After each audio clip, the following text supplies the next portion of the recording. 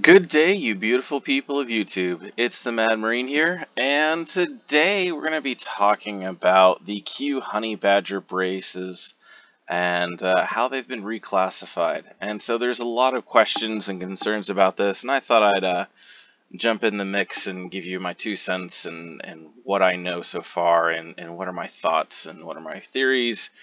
Not conspiracy theories, just a theory. And I've kind of been expecting this for about a year. But before we go any farther, if you could please so kind as to subscribe, share, and like these videos, definitely helps the channel grow and helps me out. So I would appreciate that. But let's go ahead and jump into the Q Honey Badger brace that is now defined as an SBR. And so this is the email that came out from Q, and they just sent a nice little note basically talking about what the ATF has done. But a lot of people are just reading this little email from Q and not actually reading the actual letter sent by the ATF talking to Q. Now, first thing I want to point out is this letter was initially sent back in August 3rd, 2020. And if I remember correctly, this email came out this, let me see, is there a week? Did they sign off on here? When this came out? I'm thinking this just came out this week. Or at least I'm just hearing about it this week. So maybe I'm just behind. But anyway, so this came out August 3rd. And they're specifically addressing the Honey Badger pistol. So that's interesting. This is what they're really talking about. However, in here, if we go down a couple more sentences, we're talking about the Sugar Weasel and the Mini Flip, Mini Fix. And it's addressing those two in this letter, and no one's talking about this. So this is concerning, because it looks like just from this one letter here, they're only talking about the Honey Badger. When you go here, now they're addressing these other ones too. And so the ATF classifies what they consider an SBR, weapon designed, redesigned, made, blah, blah, blah, blah, blah. Basically firing an explosive cartridge, single projectile through a rifle bore, a single pull of trigger, shall include such weapons to be rapidly restored to firing a fixed cartridge. I mean, that's what they're considering. There's also some other things. Long story short, there's a fine here. You can be subject to, what is it, $10,000 or 10 years imprisonment. So that's another huge issue as far as being compliant. But anyway, so let's go ahead and look at the Honey Badger. So this is what they're banning, or this is what they're reclassifying as a SBR. Now, if you're looking at it, it just looks like an AR pistol with a brace, right? Looks like any other one except maybe a little fancier design. Nothing spectacular about this, guys. There's not a lot of difference. Now, there's definitely not a lot of difference between, let's say, this one and this one. Now, which one's this? This is the SB Tactical PDW one, right? Again, not a lot of difference. Very similar. Alright, and remember, this is now an SBR. They've reclassified this. But let's go back and look at what were the two. We're talking about the Mini Fixed. This is the Mini Fixed. Alright, so this is what they've now are asking questions about as well. And they're probably going to make another determination about these shortly. The Sugar Weasel. Here's the Sugar Weasel. Let me see if I can blow that up for you guys. What does this look like? Looks like an SBA3 to me. But the ATF is thinking about classifying it as an SBR. They clearly define that here in their letter. And so they're asking about it here at the very top, and which may also be a firearm as defined by the ATF. Okay. So there's some other classifications here of why they're saying was considered a stabilizing brace, but now they're saying because of other things that it may be considered a SBR now. The problem is I feel like this is definitely a slippery slope, And I think these will be gone in 3 to 5 months. I don't think we'll have AR pistols anymore with braces. I think this is done. And I've been surprised it's lasted this long. And the last year I've been telling people don't buy braces. It just things that were coming out of the ATF, and it sounded like this was the direction they were moving forward. But anyway, so there's another part in here that they're addressing, and let me see if I can find it, where they talk again about the, oh, here we go. Further your market of the sugar weasel and the mini fixed on firearms on your website, blah, blah, blah, blah, blah. Design features described as advertised, sugar weasel, blah, blah, blah, includes a pistol stabilizing brace and a rifle barrel less than 16 inches based on the product's description of your website. ATF believes that this product, that these firearms are designed and intended to be fired from the shoulder and may be classified as a short-barreled rifle under the GCA and NFA. Please note, FAD makes firearm classifications based on the physical sample of a firearm as received and is not an official classification. So it sounds like they've got a pretty big issue with these two, and they're not saying they're SBRs yet, but they're saying that's the direction I think we're going to head with those.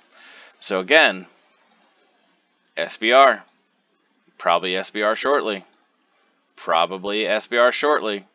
SBA 3, PDW, yeah. These pistol braces are probably gone. I don't mean to alarm anyone. I don't mean to do the panic.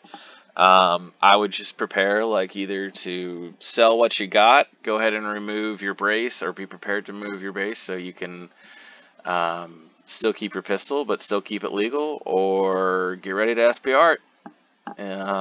I've been hearing e-file's been going pretty well. There's also a huge issue of these already in existence, right? So here's one on Gunbroker. Now, a lot of these on Gunbroker have actually kind of complied with the ATF's new ruling and kind of said these are SBRs, you got to do the Form 1. Or actually, is it a Form 1 or Form 4? Because they're reclassifying this, but it's not a registered SBR, so I guess you'd have to do a Form 1 because it's now considered... Because Form 1 is when you manufacture, Form 4 is when you transfer. So it'd be interesting, what do you actually need to do? Do you need to create a Form 1 or Form 4? Good questions. I would imagine it's probably going to have to be a Form 1, but I could be wrong. So you may need to, if you have one and you need to figure out, call one of the ABC agencies and have them tell you which one they need to fill out. So, but anyway, so a lot of these have been caught up with the times, and they're saying, yeah, you need to do a form, or you need to, it's classified as an SBR. But this one here on Gunbroker is still listed as potentially a pistol.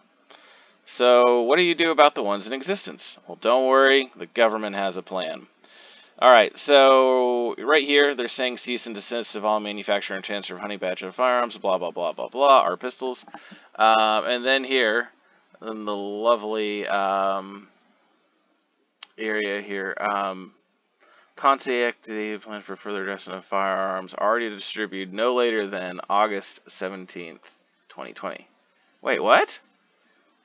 Contact the ATF to develop a plan for addressing those firearms already distributed no later than August 17th, 2020. Okay. So pretty much they're going to do some nice contract tracing, essentially.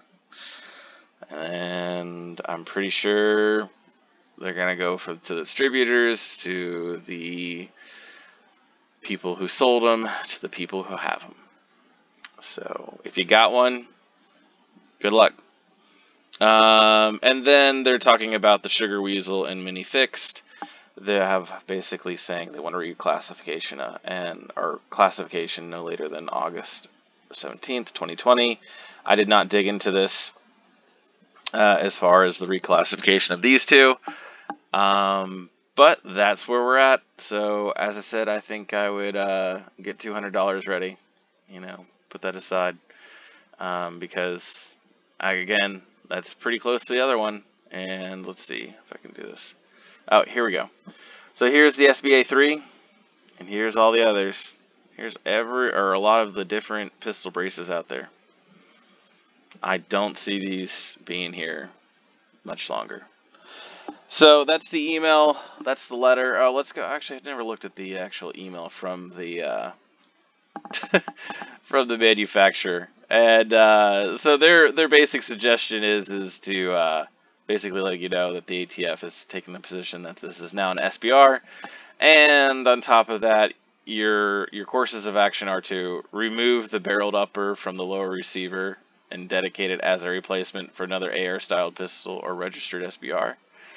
And then if you don't have one, yeah, you basically just need to get it out of your house and demonstrate that you can't have it. So pretty much you got to SBR it or get rid of it. Yeah.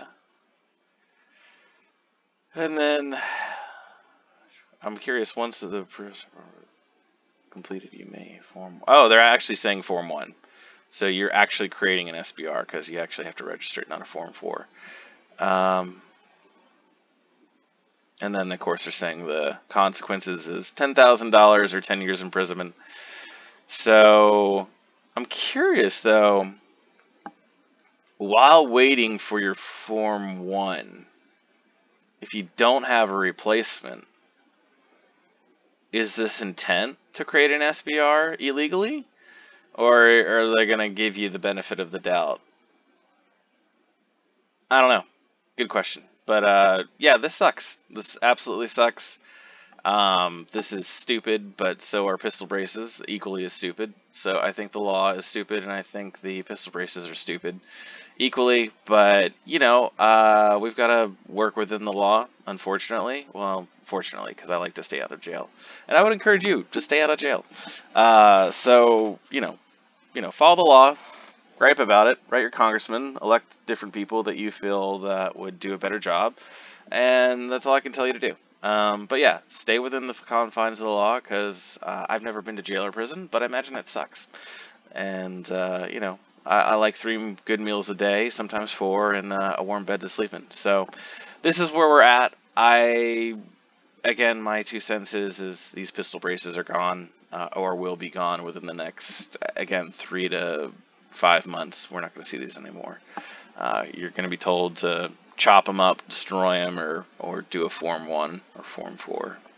Form 1, because you're going to be creating. But anyway, that's the current state.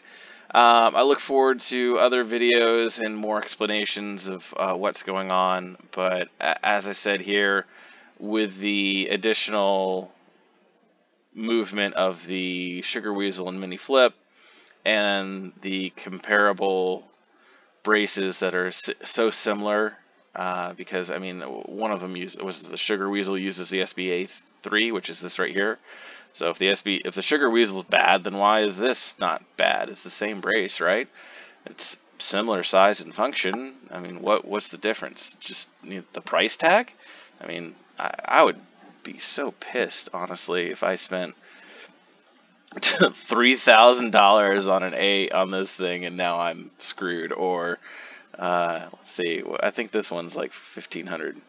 Although in this crazy market, $1,500 maybe isn't that bad. But yeah, $1,500 on this, flashy AR. Well, I guess now it's going to be an SBR shortly, but still a pistol at the moment, as far as I know. So yeah, it sucks. Sorry guys, I wish I had better news. Again, just be prepared to sell this crap, or Form 1 it, or or put a just regular buffer tube on the back of it, and there you go. It's a pistol again. So anyway, good luck. Mad Marine signing off. Please like, comment, subscribe. I hope this video helps you. Just passing along some information. And Mad Marine signing off.